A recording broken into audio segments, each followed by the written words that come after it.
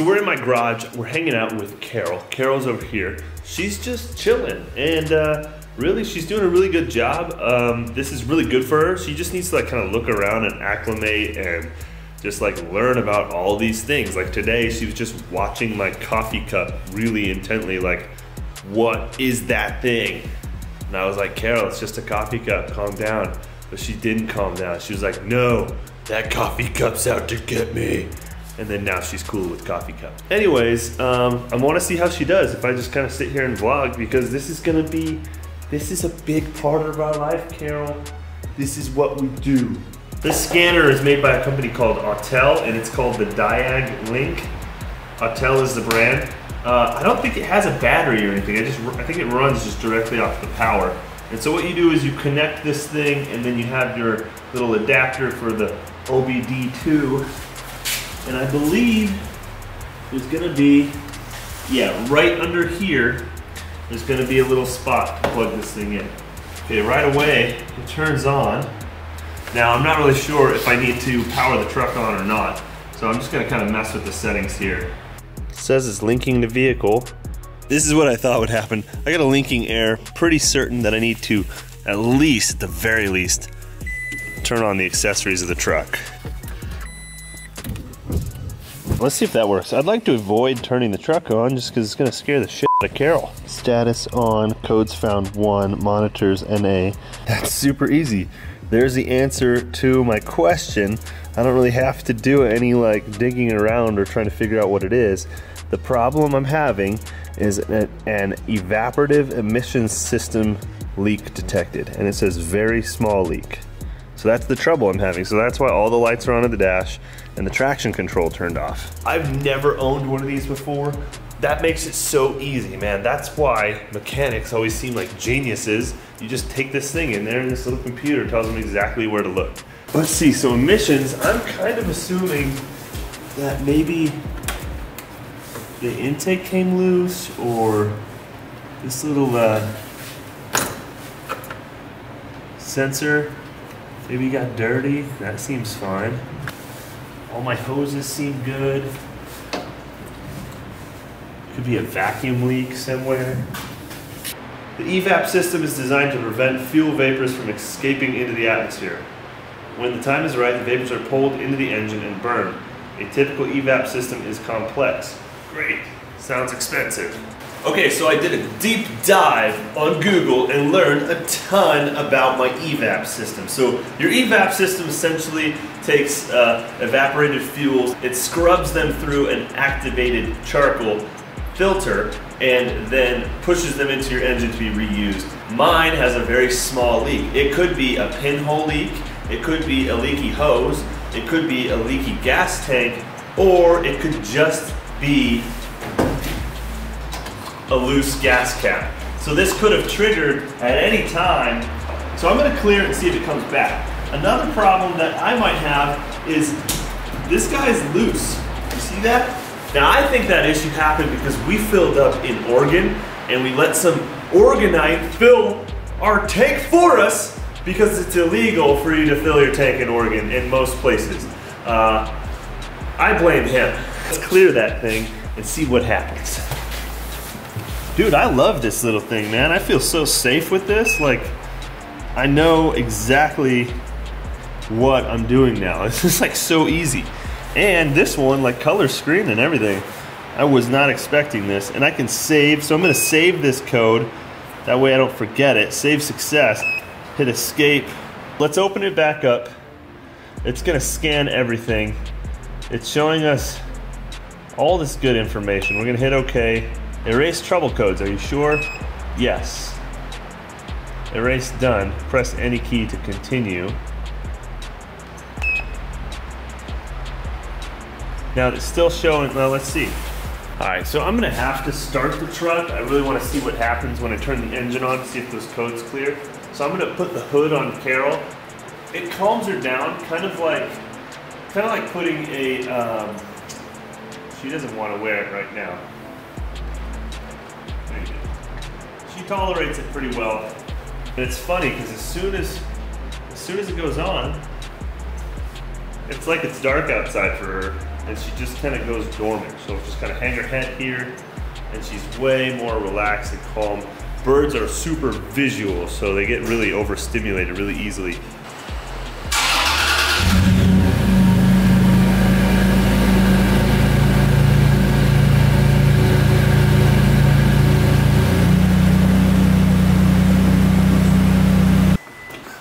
That was easy. And just like that, I fixed the truck. Don't even have to work on it. I love it. But no, really though, all I've done so far is clear the code.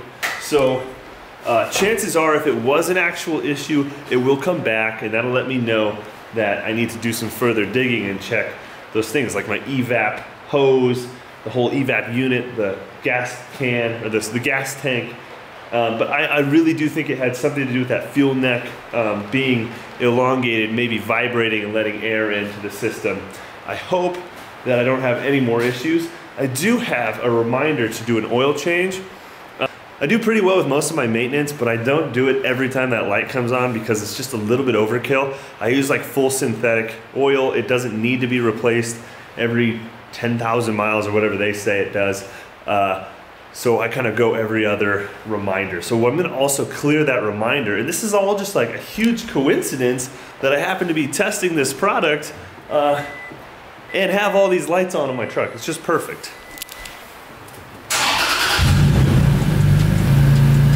All right. That yellow triangle is the light that I'm referring to. I want that to go away. So basically, see how it says maintenance required? Oh, interesting. So it wants me to download like the oil intervals for Toyota, and I can get one for free when I buy this. So if you're a mechanic and you need all these different things, you might have to pay more. But I can go download Toyota by plugging this into my computer, and that'll tell me what all the different intervals are. While that's downloading, I want to go through not just what the code is, like and what's wrong with my truck there with codes, but also all the other issues that just irritate the crap out of me with this truck. Well, for one, I need to get it wrapped or painted. This is just unpainted fiberglass, and it has some flaws, and it had some weak areas. So like little chips here and there where it's just little holes in the fiberglass, and that kind of drives me nuts. The vast majority of this damage is from Moab. I got like a big chunk of fiberglass missing right here. This is just fiberglass problems, some stuff tearing apart out there. Let's see, what else? This headlight is just hanging there. It's totally busted. The alignment is still a little bit off. And then of course down here, that same issue, this boot is popped off, meaning if I don't fix that soon, I'm gonna have another blown CV. So that just drives me nuts. So that's another thing I need to do. I need to fix that CV joint. Down here on this side, my CV joint has just got some play in it. It's just kind of loose. And so it probably needs to be replaced or just taken out, probably make a good spare. But I think it's just been kind of stressed out a little bit. I'm just showing you all those things because not everything is what it looks like in the pictures. You know, like the truck has been awesome. It is great. It's beautiful, but up close and personal, it's not perfect. And that's okay. You know, it's fine with me. It needs some maintenance. It needs some love every once in a while. You need to work on things a little bit. I'm still struggling to figure out like the download portion of that scanner, but I don't really have time to just keep messing with it. So today I'm gonna fix that CV boot that's been driving me nuts forever. I got some bigger boots. Okay, so what I'm trying to do, because I keep having boot problems, and it's because my long travel kit flexes so much that the outer boots just get over flexed and they pop off. And then of course, grit and grime gets up inside my CVs, causing them to fail early. So I have these boots from All Pro. They are designed to give that outer boot a lot more flex. So it's got this whole additional cup to it. But unfortunately, I have to take the whole hub and bearing assembly off. It's a ton of work. So that's what I'm working on today. Trying to get this thing done. Woo! Thing is on there. Holy. So this guy is behind this cover, and there's like this little blue ring that goes over there and a cotter pin. So you can see just all this grease and then grit gets up inside of there.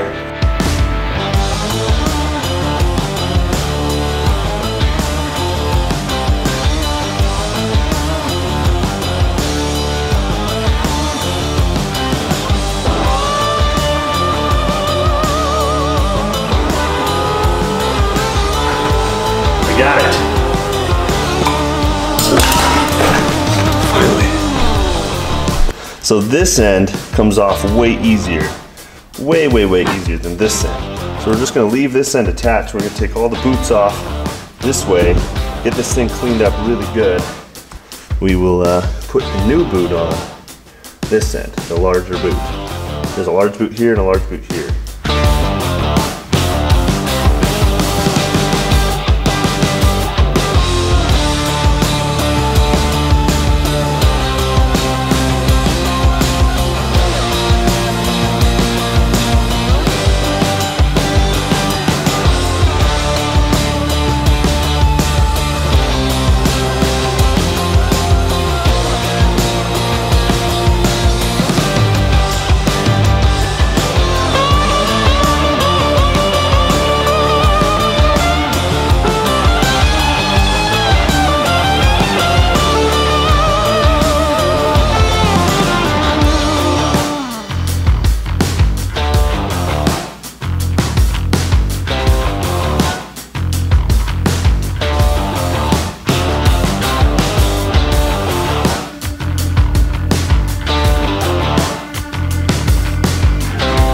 Now I got my rebuilt axle with my big fat boot on there that I've had to do this. I mean, I should have done this years ago.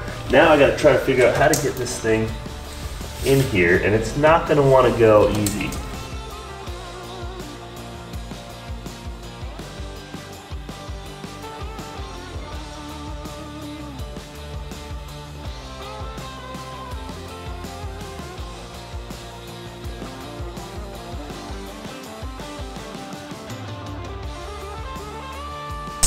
Carol and I have successfully rebooted that CV that's been a pain in the butt. I'm gonna skip the driver's side for now because it never comes off. It just seems to be a problem that side has, and I don't know why. As soon as this side comes off, I'll fix it, but no need to do it right now. But I know I was showing you guys that scanner. So far I've been really impressed with the scanner. It's super cool. I could use that tool to turn off the maintenance light or the oil reminder light, but there's also a pretty cool way to do it if you don't have a scanner, which I want to show you guys. So what you do is start by double tapping your engine start button to get your dash to come on. Once everything's on, you're going to go to trip A by pressing this button here.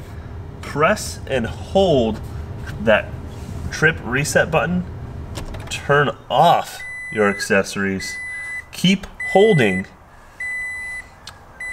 Turn it back on. Continue to hold that button up here on your dash. Turn it all the way on. You're gonna see 3-4 dots flashing. They'll go away. And just like that, that reminder should be gone. No more check engine light, no more trip light. I'll pretty much always have a tire pressure sensor light on until I get my next set of wheels because I don't have tire pressure sensors. But everything is good to go and looking good. Thank you so much, guys, for watching this video. I hope that you learned something. I know that this was kind of all over the place. This has really been a crazy week for me, bringing in Carol and everything. Like, we've just been so busy. But thank you, Carol, for watching over me as I worked on my truck today. She's been a good girl. She's been real good. She started to eat from my hand. She's doing awesome, making tons and tons of progress. Pretty soon, she doesn't have to wear that hood all the time. It just keeps her calm, so we'll take it off and on. But pretty soon here, she won't really have to wear it at all, which I'm really looking forward to. So we are good to go, ready to hit the snow this weekend. We're gonna be going out with some Jeeps. I'm glad that I did that to the truck, because I won't have to worry about it as much. And so stick around for that vlog, which is coming up soon. Also, a bunch of falconry videos coming, as well as shifter cart videos as I finish that shifter cart. And I'm just really excited about this vlog and where it's headed. We got tons of cool stuff coming and a surprise coming in January, which is gonna blow your mind. So thank you so much. Get some work done this week, but don't forget to live. Oh, Carol, my shop is a mess. You wanna come on down? You wanna come say hi? Come here. Come introduce yourself.